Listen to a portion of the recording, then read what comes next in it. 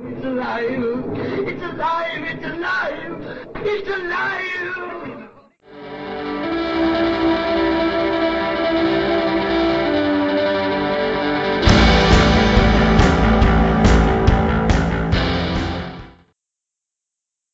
Hello and welcome to Alive After Reading. I'm Tim Niederreiter, and with me today is a returning guest, a champion of this show, Tosca Lee. Welcome back.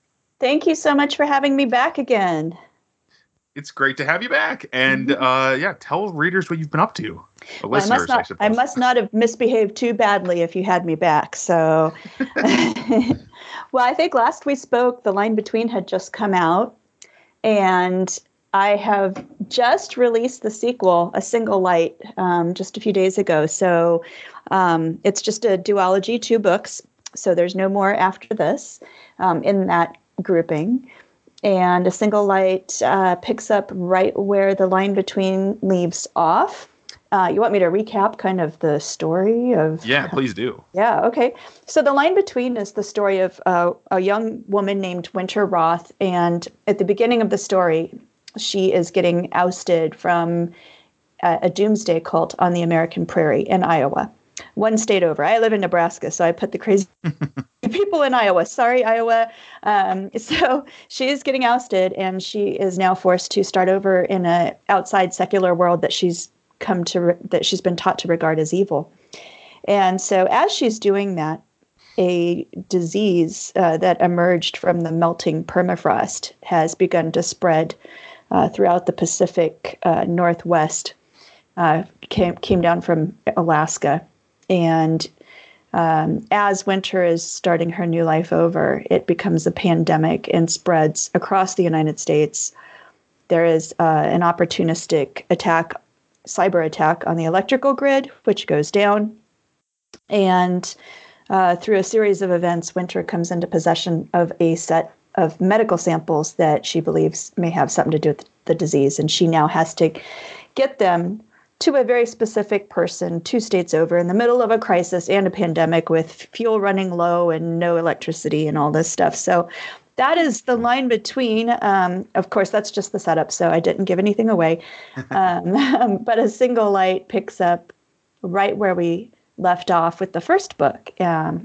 Winter and her new friend Chase are holed up in a bunker. They believe they're safe. They believe they're waiting out the disease, and that when they emerge in 6 months, things should be much better. But of course, nothing ever goes as planned. And so I took the action, and I took the drama and the situation, and I made it many times more dire, and I cranked up the action quite a few times as well. So it was a super fun book to write, and I'm really, really excited to report that readers are responding very favorably to it. So I'm just really, really happy with the fact that they're enjoying it.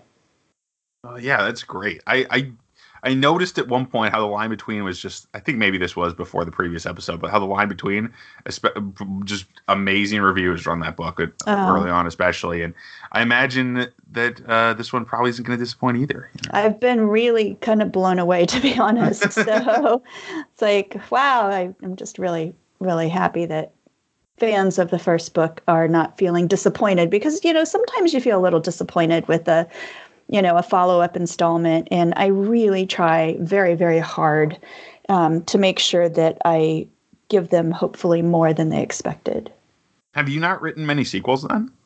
I've written, I wrote a sequel to The Progeny, and that was called Firstborn. And then I did a trilogy with Ted Dekker. And so that was 3 books. So I guess I've written, a few. Okay, but yeah. So, but most of your books are sequels. You're not like a Stephen King kind of approach. Well, I would say this is my 11th book. So most of my books are standalone. Yeah. Okay, that makes sense. So, yep.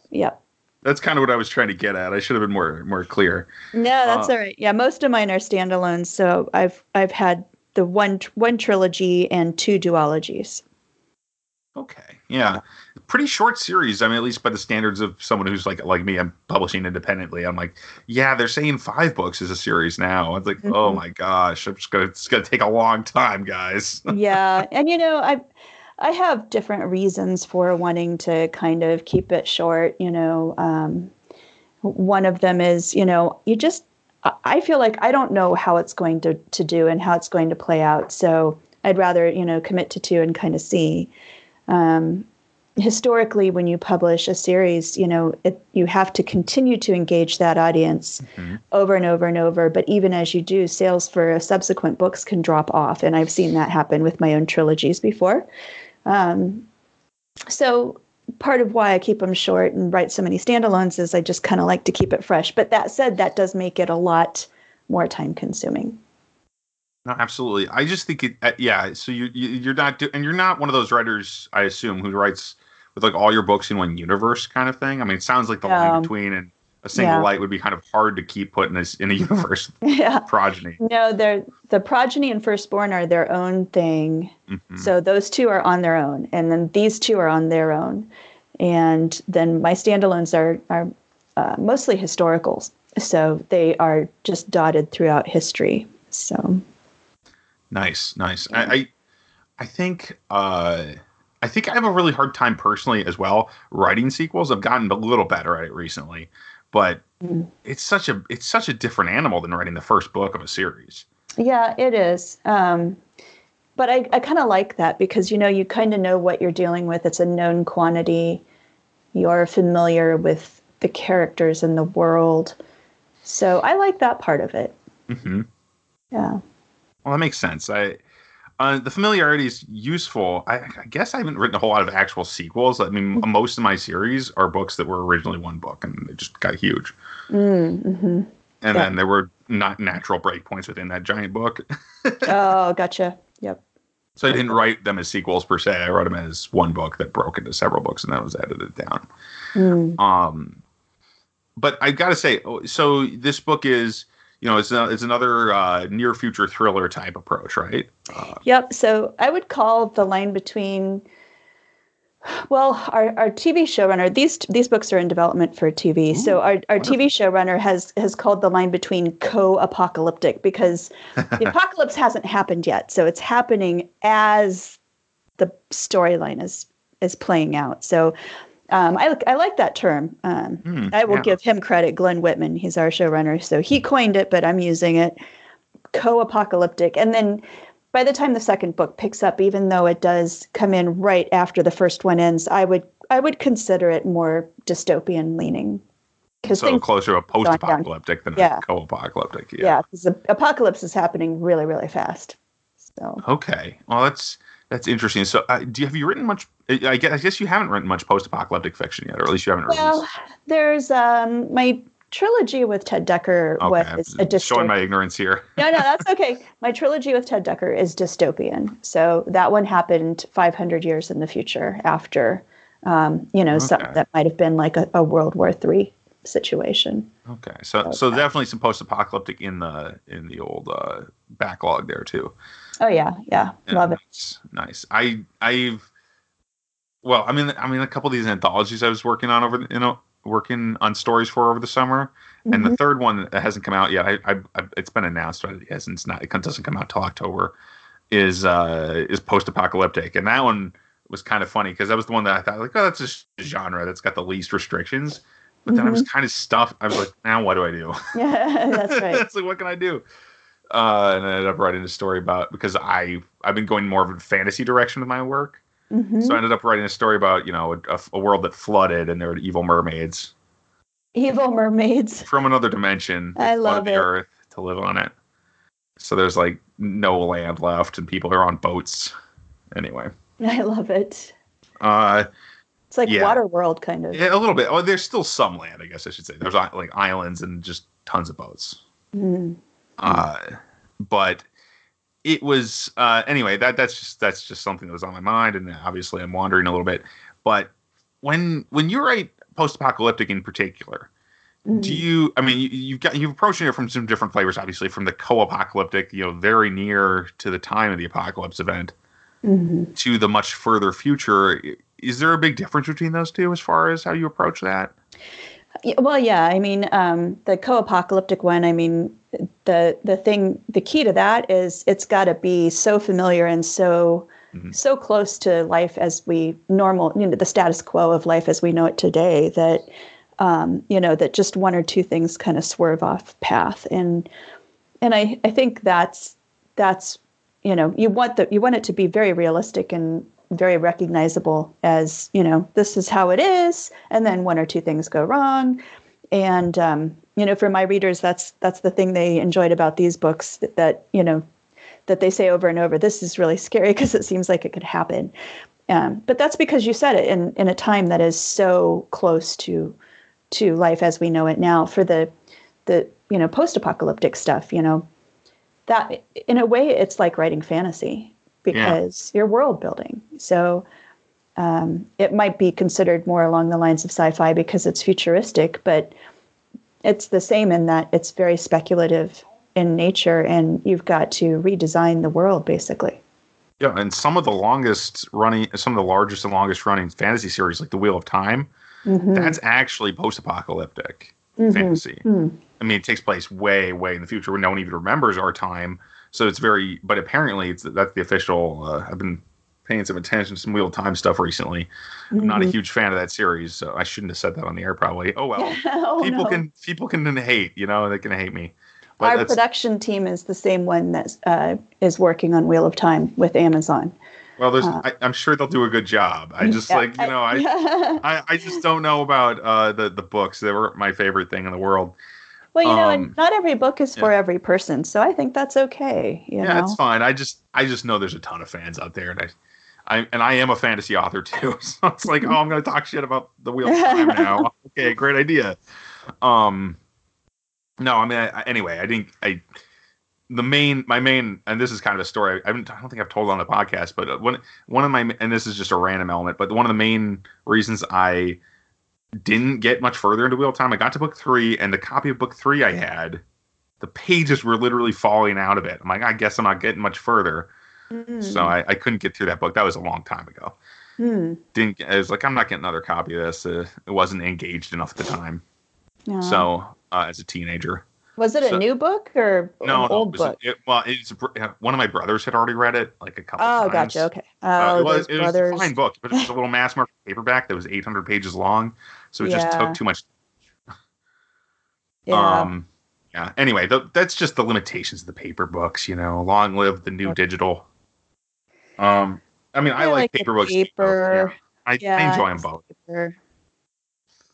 For a huge book, like a huge fantasy book, like those ones, they're classically released in giant formats, like the Brandon Sanderson stuff that I really like. A lot of that stuff's in these giant tomes, but they're much more practical in ebook. Yeah, that's true. You can actually carry that around. Well, Brandon finished the Wheel of Time series. I know that. Yeah. He went to my high school. Oh, wow. Wow, that's several years after me. I'm older than him. Oh, okay. Well, I met him at one of the writing excuses retreats once. Oh, cool. The first one actually, and it was funny because I remember my exchange was very simple because I didn't talk to him much. He's a very busy guy, even when he's on a retreat. He's like, I'm buckled down to write because I only do 500 words an hour is what he told us. But I thought, it's like, wow, you're way taller than you look in your photos, because I'd never seen a photo of his of his like body, just his face, and I thought, like, that guy looks like he's a little guy. I don't know why. I don't know why. I just assumed, but he's as big as I am, and I'm like 6'3". Wow. So we're both giants. Wow. I had no idea. I've never met him.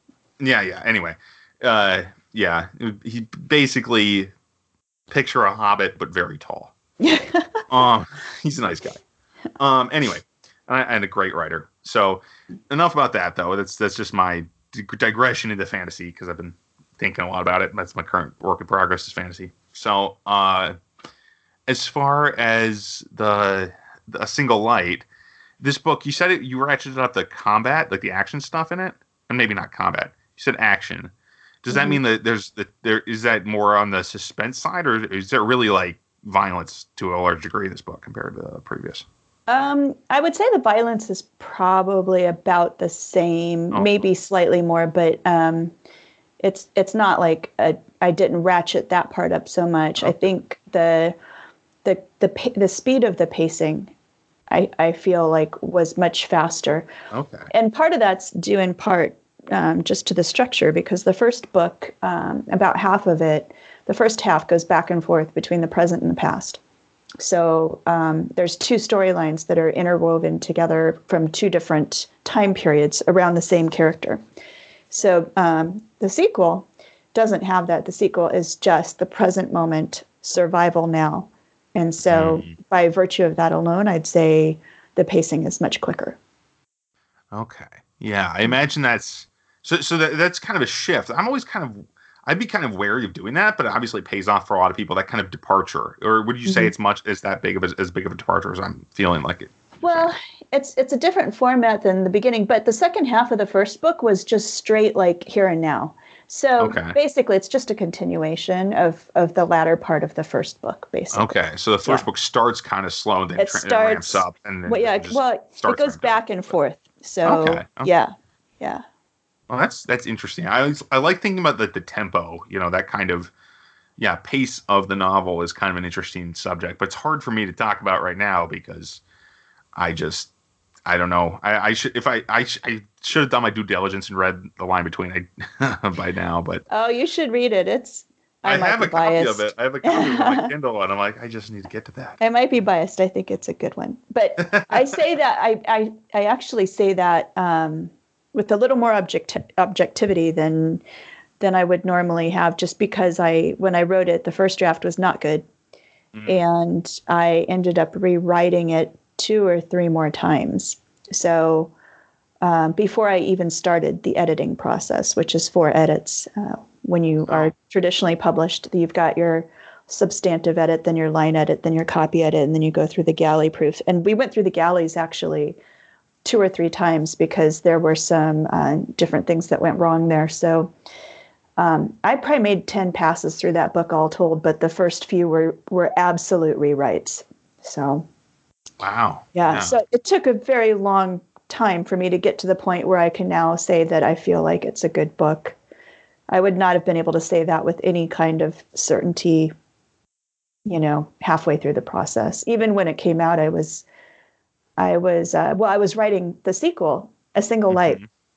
When the first one started to come out, the early review copies appeared on NetGalley, which is where, bloggers and reviewers go to get early copies and preview the book and write their reviews up so that they appear when the book comes out. And through a series of events, I realized that it was up on NetGalley 4 months, before it released. And here I am writing the sequel. My confidence is not good. I wasn't sure, if I had ever, if I had done enough to bring it up to par. And I told myself not to go look at it on NetGalley because I couldn't. My confidence was finally coming back, and I couldn't afford to lose it again. And, but of course, it's there, so I couldn't help it. I had to go see what people were saying. And I was just blown away by the comments and just really very, very grateful that they were good. So, but it took a lot of work. That one did. Oh yeah. So you must have worked on the Single Light must have been a lot smoother of a process then. Oh yeah. And what happened is, and I always say, you need to know yourself. You need to know how you work best. And that goes for writing or anything. And what happened is I basically violated my own kind of knowledge of myself. I know that I need a certain amount of outline to proceed. And I winged it way more than I should have. And it cost me in the end. So by the time I started the second one, it was like, okay, no. I brought back in my editor friend that has, edited so many of my books before I even turned them in. And I was like, okay, help me figure out, what I did wrong before and how I'm going to not do that again. And it went very quickly. It was much more fun. It was much smoother. So, yeah. Oh, that's great. Live and learn, right? Well, you'd think I would have known better, but.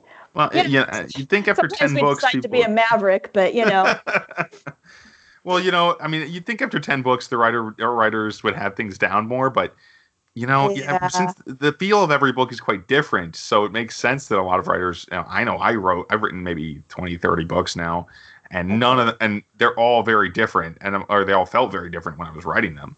Yeah, I've got to say though, when I talked to my twin brother about it, it's kind of similar what you were saying. It's like, well, this happened exactly the same way last time. Maybe you should do something about it. It's kind of his point of view. Well, in most books, I mean, I tend to follow a pretty classic 3-act structure because it works. And so I was thinking, I know the structure. I know that like at this point something needs to happen at this point, And I was like, if I just stick to the structure, I think I'm okay. But no, I need structure and I need to prepare my outline better of the various plot points ahead of time. So now I know. Yeah. Yeah, I mean, so is your outline complicated, or I mean, not complex? How deep do you go when you outline? Do you go down to the scene level? Maybe we've talked about this before. Okay. No, I don't, because I feel like for me, when I leave one scene and I prepare to set up the next one, I need to have that wiggle room to kind of create in the moment.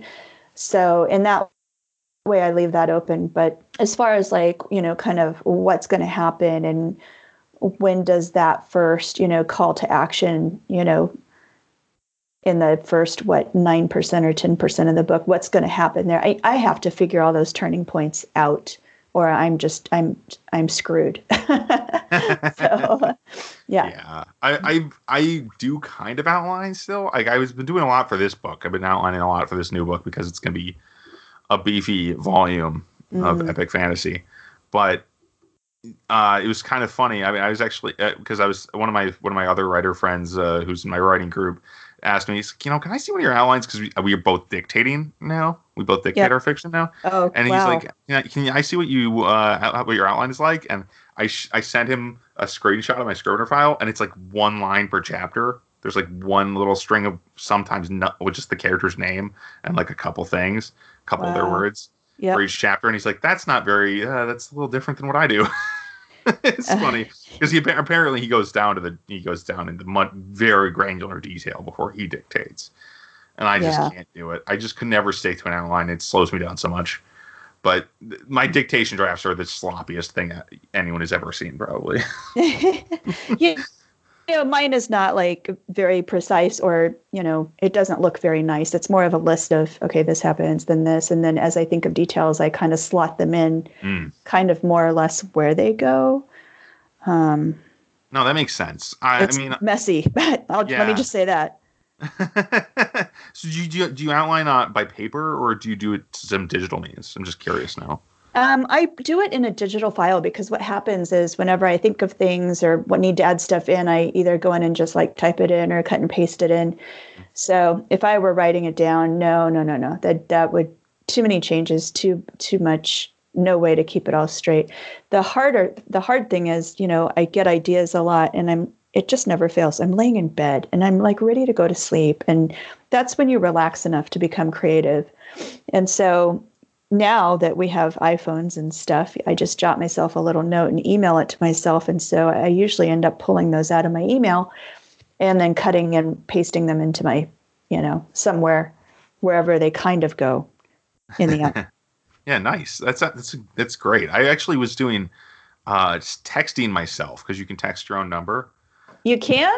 Yeah, you can, and then now you tell me. Then you, and you end up with a double, and you end up with just two messages because it has your sent message, and then the message is an identical version of it that appears under it. Wow. Yeah, kind of a useful ability. I learned about that on I think the Everyday Novelist podcast. J. Daniel Sawyer does. I did not know that. I need to attempt that. Yeah, it's kind of fun actually because then you're just like, I'll just text this, and then that would clean up my inbox considerably. A little harder to copy and paste it though if it's not on your computer. Oh well, yeah, okay. No, I'm not doing that then. yeah. It's good for different things.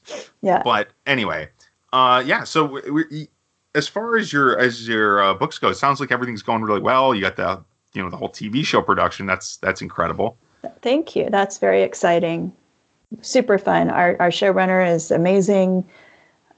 Brilliant guy. Wrote for the Fringe and the Strain. Nice. The Strain as well, which is a show I really love. Kind of scary show. Got a good match there. Seriously, I think so.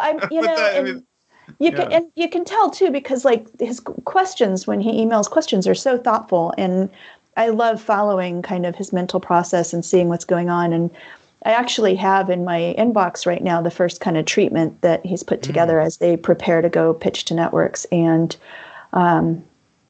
so exciting. So Yeah, super fun. Nice. Yeah. Yeah.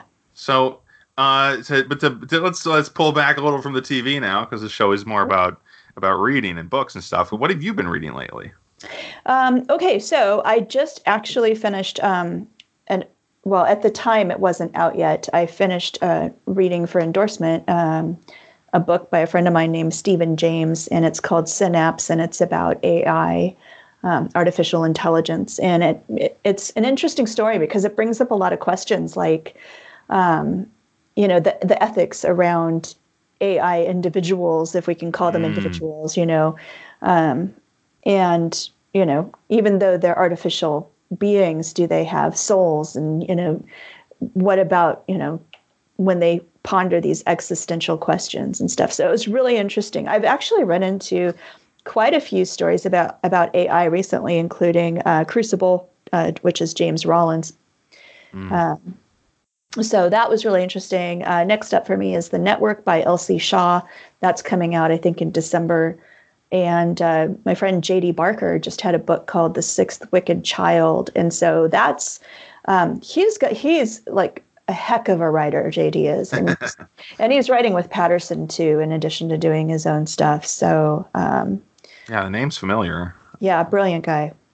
Yep. So all of these people are brilliant. Oh, also my editor friend, the one I mentioned earlier, the one that was like, okay, I'm not going to let you, make these same mistakes that you just did. He has a new one out, YA, and it's called Beautiful Sky, Beautiful Sky, and his name is Stephen Parolini. But Beautiful Sky, Beautiful Sky. So that is YA kind of coming of age, fraught with many issues that are confronting a lot of young people today. So wonderful. That's a lot of good recommendations. Yeah. Not all of them currently available, but yeah, that's great. It's some stuff people can look forward to. Synapse by Stephen James is available. So that's the awesome. AI one. Yeah. Beautiful Sky is available. And J.D. Barker's The Sixth Wicked Child is available. So yeah, those are out right now. Yep. So go find those books, people. Go find those books. Yes. Yeah. And sure. I don't have a big update in this regard for my reading lately, because this is the second show recorded this week. So yeah, I'm still, no, it's okay. I'm just, it makes me a little crazy, but it's going to work out. So you can refer to what I said last episode if you need to. That was the episode with Craig DeLuey, and that's Wonder Boys was my current read, and still is, because that's what happens when you record somebody. I'm not a very fast reader myself, so I tend to listen to a lot of books on audio. So. Oh yeah, that's getting more and more common these days. People listening to audiobooks. It's a huge boom. The people are talking. Yeah. Well, and the people who do the reading are just so good. Yeah. And if you're like me and you drive quite a lot, then it's sometimes an easier way to get your reading done.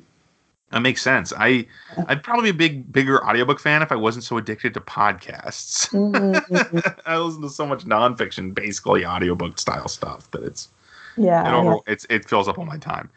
But anyway, thanks for being on the show, Tosca. It's been a lot of fun. Hey, thanks for having me back. It's great to chat with you again. And oh my gosh, you've written way more books than me. So they're not very good, though. I honestly, the majority of them aren't very good. Let me put it that way. Well. I wouldn't say the new ones aren't. Let me rephrase that. The early ones were no good. I wrote those very quickly when I was a teenager, and they don't really hold up. Luckily, they're not out in the world, so you can't find the bad ones, folks. Don't worry, all the books that are out there are great. You'll enjoy them. That's right. Well, you gotta write some books to learn how to do it. You gotta write novels to learn how to write a novel. Absolutely, and I wrote some absolute stinkers to start with. It was terrible, but there you go. It's a natural thing that I think most writers go through that. I wouldn't say everyone, because everyone's different, but a large number of writers have written their share of bad. Bad, but totally. I've got a skeleton in my basement and people are like, "Oh, why don't you dig it out?" And no, it's not publishable. No. That thing's not gonna see the light of day. So no. Ever. Yes, oh, never. Indeed. And that's where they shall remain, buried in the basement. That's right. Yeah. So, thanks again for being on the show. And tell people where they can find you. I'm sure that people, most of them are aware, but remind everyone. Yeah, you can find me on my website, which is toscalee.com. It's TOSCALEE.com. I'm also on social media, usually as Tosca Lee, or on Facebook, author Tosca Lee. So I'm pretty much in all those places. So you can find me really fast with a Google search. So. Well, awesome. Thank you once more. And as for this podcast, you can find more episodes at mentalcellarpublications.com. You can find the feed at Libsyn. I always forget the actual name for the title for the feed, but if you search for Alive After Reading on Libsyn, you'll find it. Also, you can find my books out there in the world. So don't forget Demon Scroll. That's a big epic fantasy that's out right now. The next one, Shadow Prince, is up. That's in the same series. That's up for pre-order. So check that out. And of course, then I've got the Pillar Universe series. It's currently seeing kind of a little bit of a renaissance. So check that out. That's Stormfleet is the first book there, and you can get all that on Amazon.com. So thanks for listening, folks, and have a great evening.